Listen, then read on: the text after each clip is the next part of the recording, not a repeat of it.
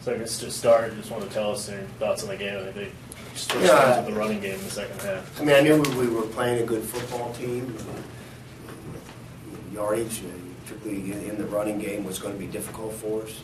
We knew that going in. Certainly, I want to stand up and, as he recovers, to come with us. We wouldn't have got here without Jay. There is no question.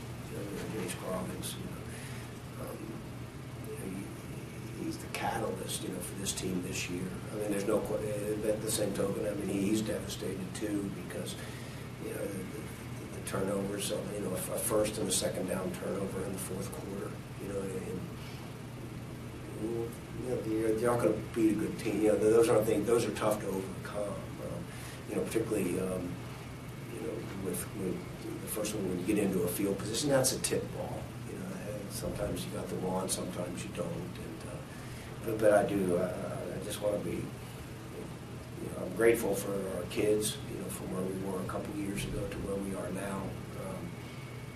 We lost the game today, but certainly that group in that locker room, once they recover, they or I haven't gotten cheated. I mean, this has been a great run.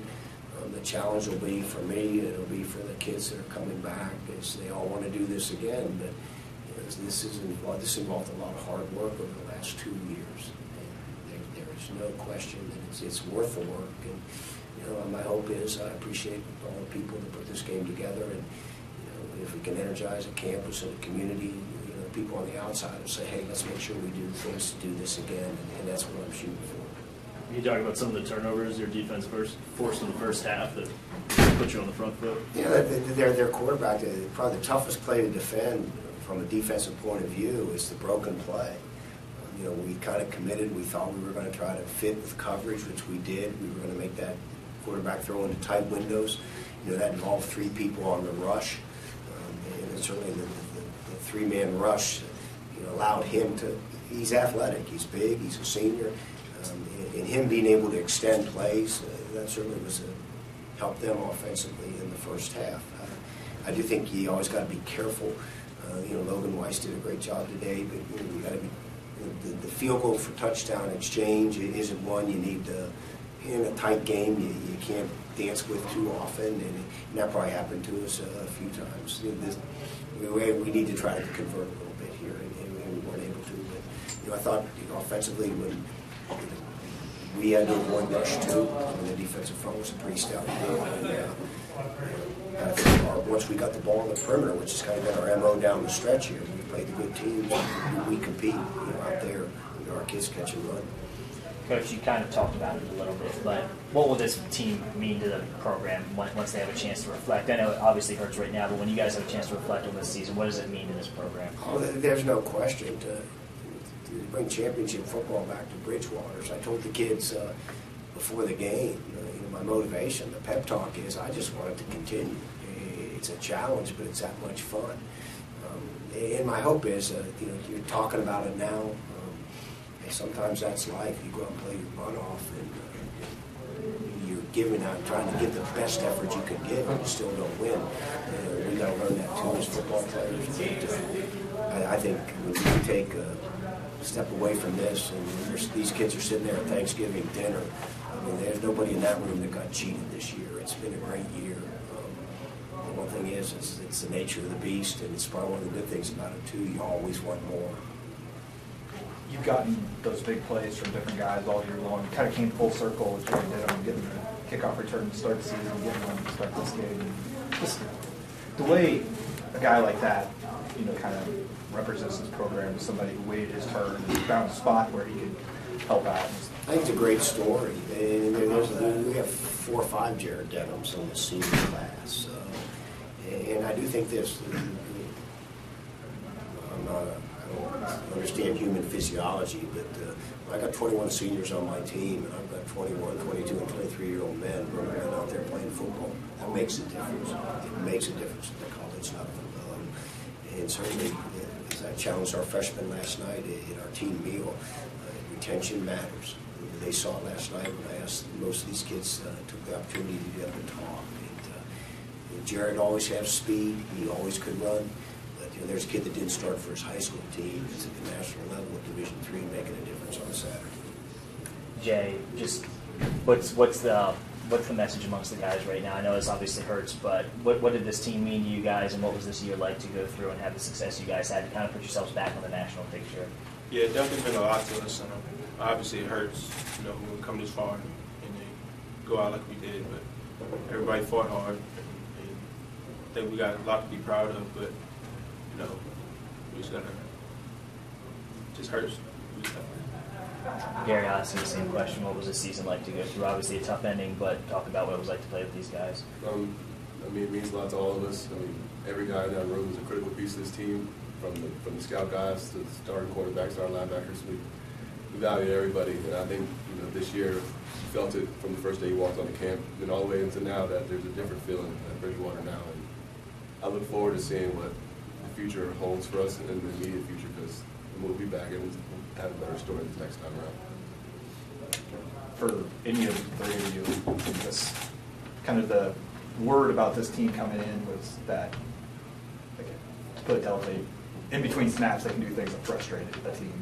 And you guys were caught with a few unsportsmanlike penalties. Just like, how difficult was it to kind of overcome that aspect of it, and those things kind of kept their drives going at times? I'll correct you, it isn't unsportsmanlike, it was personal foul. I think our kids know the rules. I mean, when a quarterback's going to the sideline, that's considered sliding. That's the idea. Just keep your hands off them. But I think it wasn't. Those are two 15-yard penalties we didn't need, but those didn't decide a game. I think there were bigger variables than that, and again, both teams playing very, very hard out there today. But I don't know that. I don't think. That's a poise play, but I don't think it was poise issues that were influencing the outcome of the game out there today. Back to you what you're saying about between snaps and about that. When you got, it's a critical game, very big game for both teams, and you got kickers on both sides of the ball. You got in piles, things are being said. It's what football is, and I think with this fouls they definitely hurt, and to let your emotions get the best of you and hurt your team is awful. I personally had a face mask in the first half, which I didn't know about, but just the personal foul penalties definitely will bite you in the butt. And for the future teams, it's still going on, and for us in the future, we definitely got to eliminate nonsense penalties like that. Sure. Jay, in the first half, you guys played pretty well offensively, but you go into half with only 13 points. Do you feel like you guys maybe left some points on the board there in the first half that could have maybe made this a different game in the second half? Yeah, definitely a few drives in the first half we started out, but we still got points on the board. We only missed one field goal. But coming out of the second half, we moved the ball well. We just started out too many times, and those two turnovers at the end of the game obviously were big, especially the last one. Can't turn the ball over with 4 minutes to go, trying to drive down the field against.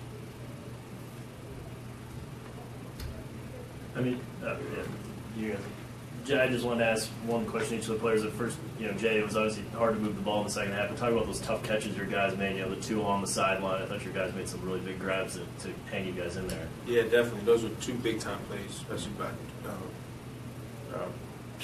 Deontay Tucker and Derek Jenkins. But those were big, and those helped us move the ball, especially that one drive. We come out two big plays back to back. That was big, and we just need to capitalize and get more points on the board. We can't come out and settle for a field goal every time. But we moved the ball well. I think we just started out too many times. And same thing, Gary, you and Chase had interceptions late in the first half that were big, and then late in the game you had a 3rd and 1. You made a tackle for a loss that also kept you guys alive at that point, and so you guys made some plays at big moments. Yeah, shout out to them. That's they're good. They're a good team. We have an offense that come in here, and with only a week to prepare, 3 games to prepare. They're going to throw some stuff at you haven't seen. I'm extremely proud of how we game planned and how we made adjustments on the fly on the sideline. Chase and I came up with big plays in the first half, but there's tons of other guys that made small plays that really helped us out in the first half as well. Second half, we left some plays on the field, but you can't go back and say if this happened, if that happened. At the end of the day, we're all one team, and the scoreboard at the end of the game, that's how the game went. You can't live with the result. Yeah, I'll compliment their quarterback. That last touchdown was a big time. We had to fit it out and cover. sometimes when you play good people, they make plays too. Gotta do that. Good. All right. Thanks. Thanks.